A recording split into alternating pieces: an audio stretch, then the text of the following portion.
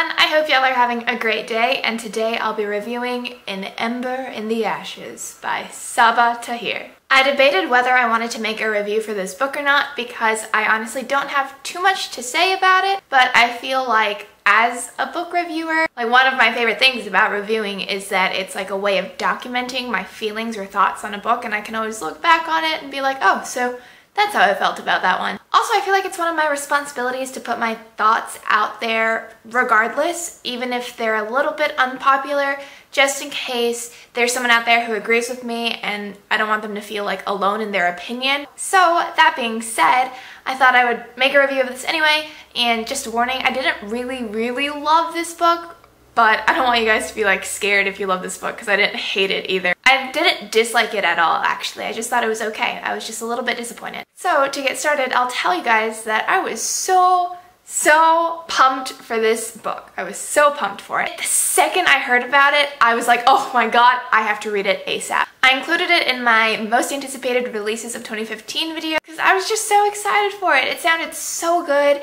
and everyone was loving it. And sometimes when that happens, hype can kill a book for me. Because of all the praise that it was receiving, half of me wanted to love it as much as everyone else did, but also the other half of me wanted to tear it to pieces. So I'm saying that, I'm putting that out there just so everyone knows that I didn't come into this book with like zero expectations or a clean slate or anything. I came in with really high expectations. And unfortunately, I was a little disappointed. I don't think this book is bad by any means. It's very well constructed, actually. You can really tell that Sabaa Tahir did a lot of calculating in her plot to make sure everything flowed well in her final product. But I guess my hopes were just too high because I finished the book feeling underwhelmed and unimpressed. I can see why people love this book. There are a lot of elements in this book that if they had worked for me, I would have completely loved. But to me, I had two main issues with this book. Number one, it just wasn't original enough. All the plot elements felt really familiar to me, like I had seen them before in a different book. And number two, I didn't really connect with either of the main characters. And I'm a huge character person when I'm reading for fun. When I'm reading a book for fun, I really need that emotional investment in the story. I really need to feel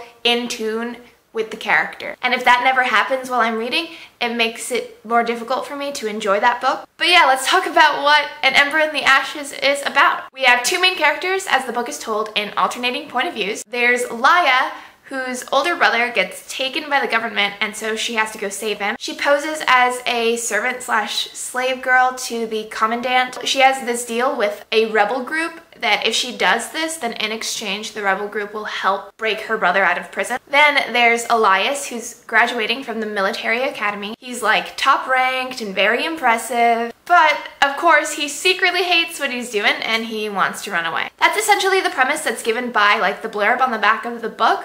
But there is also another main plot element that plays into Elias's part of the story, and that plot line brings a lot of excitement to Elias's storyline. The reason I don't have that much to say about this book is because I didn't love it, nor did I hate it. So I'm on that like middle ground. Like when you love a book, you can just gush about it forever, and if you hate a book, you can spend hours ranting about it and picking it to pieces. But when you're in the middle, what is there to say? Like, oh, it's just okay. It was fun while reading, but quickly forgotten after finishing. It was just an all-right book for me. I know lots of people love it, and I'm glad they do, but personally, I just wasn't feeling it. To me, it felt too generic and formulaic. I think a lot of that boiled down to the characters, but I'll talk about that in the spoiler section. So those are my non-spoilery feels on this book. I'm gonna go into the spoilers now, so if you haven't read An Ember in the Ashes, if it sounds interesting to you, pick it up, read it, come back, we can talk about it. So if you haven't read the book, goodbye, goodbye,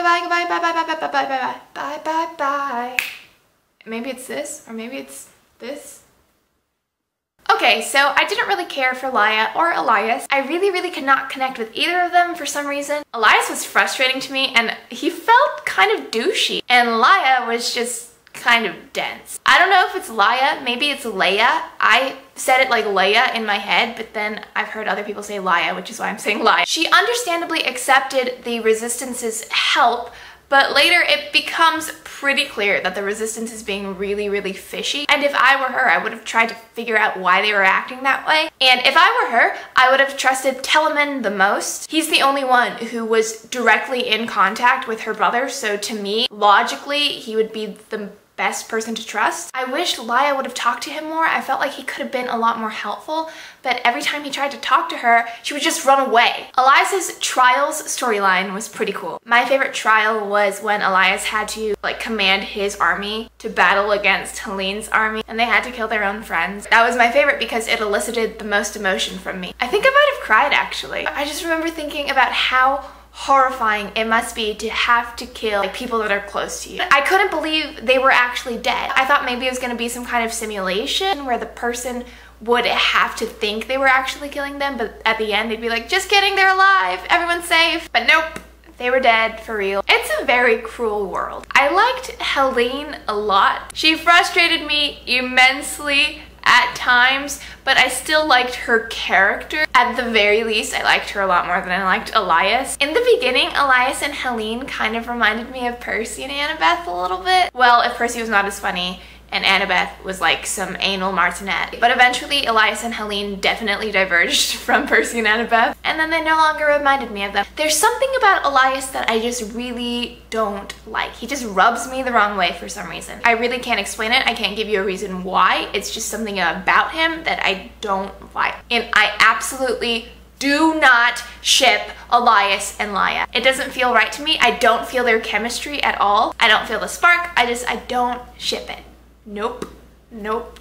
Keenan, on the other hand, that's a guy I can get behind. I liked him a lot. I think his disposition changed too quickly in the beginning. He was so cold and reserved, and then at the snap of a finger, he suddenly changed and seemed to care for Laia a lot, and I understand it's because he has the history with Laia's dad, but it still felt too abrupt to me. It seems pretty clear to me that Keenan isn't Laia's endgame, but I still prefer him in my heart. Sabaa Tahir did a really great job of saturating her world with cruelty. Cruelty is seriously everywhere, and it's very convincingly done, especially in the trial. Cruelty takes a human form not only in the Commandant, but also in Marcus. I think he's the scariest character. The fact that someone can just kill their own twin brother and then act normal days later, or talk so carelessly about raping women, it's so disgusting, I cannot stand it. Moving on from the characters. The book, for the most part, felt like a dystopian to me. With the augurs and all the mythical creatures coming into play later in the book, it felt more like a fantasy, but for the most part, it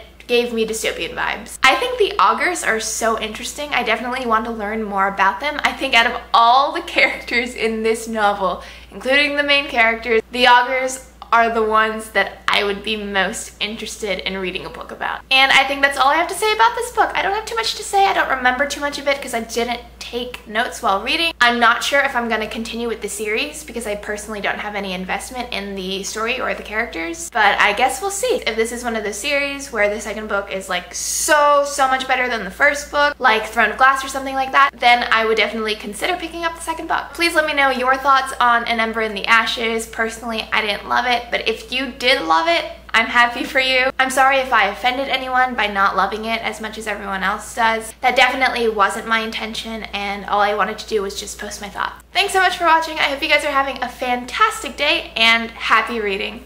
Goodbye!